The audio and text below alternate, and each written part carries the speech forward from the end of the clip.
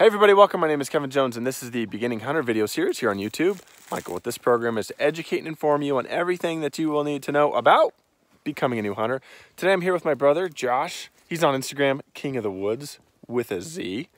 We're going to be doing a gear review on Swagger BiPods. Josh got a Swagger BiPod, what would you say, like several months ago? Yeah, a couple months. He really likes it, so we're just going to dive right in. Go.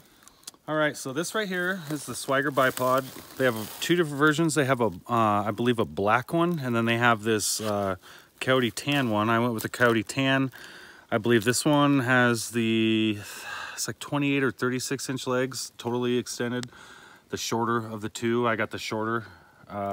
Figured that'd meet my needs a little bit better.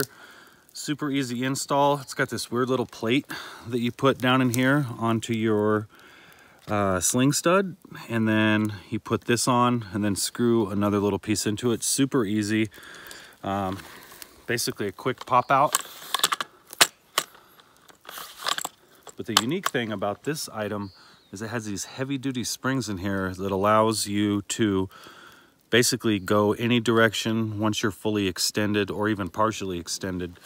So definitely a must-have if you are doing precision shots at a long range. You unscrew that just a little bit and you're able to extend the leg, tighten it back, unscrew the second piece, extend that, tighten it back, do it on the second one, and now you've got super long legs.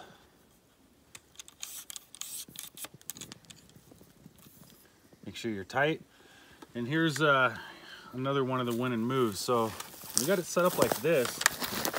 You're able to pivot multiple directions, unlike a normal stationary leg bipod that doesn't allow you to pivot, where you'd normally have to pick up the entire set and move to one way. And if you need to change elevation, you could just shove it forward and it doesn't give you hardly any resistance at all. So basically any direction you want to pivot, you're able to do so with no problem at all. So uphill shots, downhill shots, rotating hard to the side, and it doesn't damage it, it's meant to do it. So that's basically the winning number with the Swagger. So this piece down here is a little bit bigger and unique, but the advantage of that is when these are retracted and put away, they tuck into here. So a little bit different design, but if you look around on the internet to try to do some shopping, this is definitely the one you want. So yeah, if any of you guys got a Swagger, let us know what you think.